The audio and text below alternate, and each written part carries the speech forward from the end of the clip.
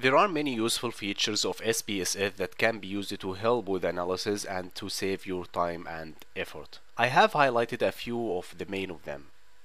Let's talk about sorting data. You can ask SPSS to sort your data file according to values on one of your variables, for example, gender or age. Click on the data menu, choose Sort Cases, and specify which variable will be used to sort by. Choose either ascending or descending. Click on OK. To turn your file to its original order, repeat the process asking SPSS to sort the file by ID. Sometimes it is necessary to split your files and repeat analysis for groups separately, for example males and females. This procedure doesn't physically alter your file in any permanent manner.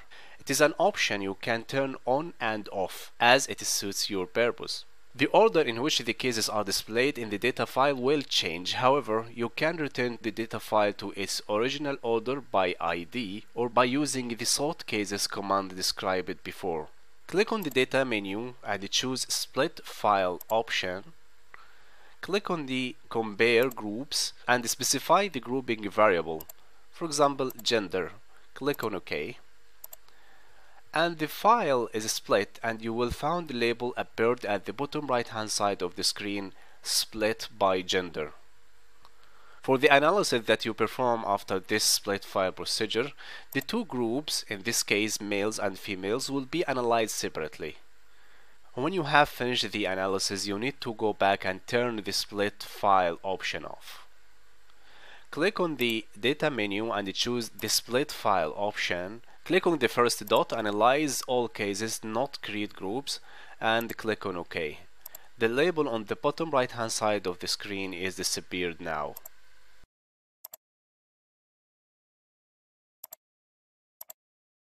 For some analysis, you may wish to select subsets of your sample, for example, only males. Click on the data menu and choose Select Cases option. Click on the If condition is satisfied button. Click on the button labeled F. Choose the variable that defines the group that you are interested in. Let's choose gender. Click on the arrow button and move the variable names to the box. Click on the equal key from the keypad displayed on the screen. Type in the value that corresponds to the group you are interested in. For example, males in this sample are coded 1, therefore you would type in 1.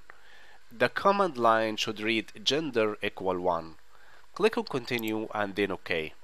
You will find the label at the bottom right hand side of the screen, filter on, also slashes on the unselected case numbers. For the analysis that you perform after this select case procedures, for example correlation, only the group that you selected will be included, in this case males. When you have finished the analysis, you need to go back to turn the select cases option off. Otherwise it will be applied to all analysis conducted. Let's do that. Click on data menu and choose Select Cases option. Click on the first All Cases option and click on OK. And now the slashes is disappeared and the label on the bottom right hand side is disappeared also. With large data files, this can be pain to have to scroll through lots of variable names in SPSS dialog boxes to reach the one that you want to analyze. SPSS allow you to define the use sets of variables. This is particularly useful in the survey4it.save file. Let's open it for a second. File menu, open data file, then I'll select the survey4it.save data file.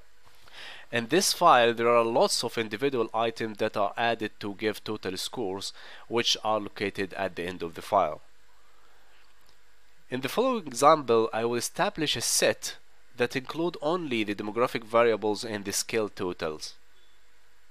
Click on the utilities from the menu and choose Define Variable Sets. Choose the variable you want in your set from the list. Include ID, the demographic variables, sex through to smoke number, and then all the totals at the end of the data files from total optimism onwards.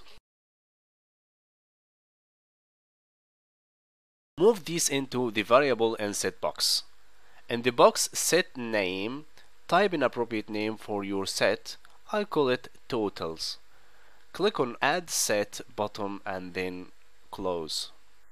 To use the sets you have created, you need to activate them. Click on utilities and on use variable sets. In this list of variable sets, take the set you have created, totals, and then go up and untick the all variable option, and this would display all variable. Leave new variable selected, click on OK. With the set activated, only the selected variable will be displayed on the data file and the dialog box used to conduct statistical analysis. To turn this off, click on utilities and on use variable sets, click on the all variables option and click OK.